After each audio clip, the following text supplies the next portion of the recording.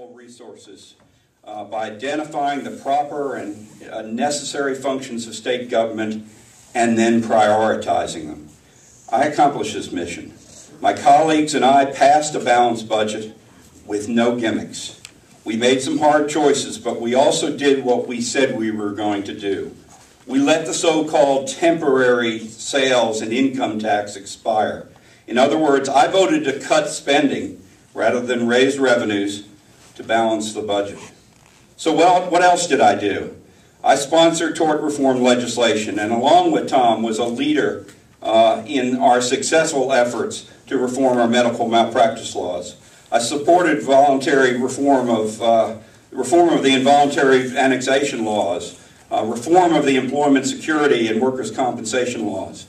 I am a primary sponsor of the constitutional amendment to limit power of government to seize private property through its use of eminent domain. It's passed the House, and hopefully the Senate will take it up in the short session, and it'll be on your ballot come November.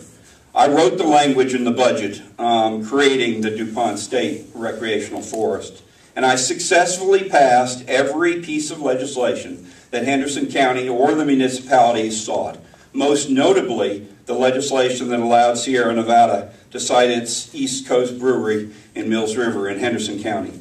The list goes on. I mean, voter ID was passed with a Republican majority, and hopefully with a Republican governor, it'll become law. We adopted women's right to know, lifted the caps on charter schools, a whole range of things. Now, Speaker Tillis is going to be here in about 2 weeks, and I hope we'll have a really good turnout when he's here, and I hope you get an opportunity to talk to him about these issues. I also hope you talk to him about my role in the General Assembly. Ask your county commissioners or your town or city councilman what kind of job I've done, and I think they'll tell you. In fact, I know they'll tell you that I've done a really good job for Henderson County and its municipalities, and therefore I hope you'll support me on May 8th. Thank you very much.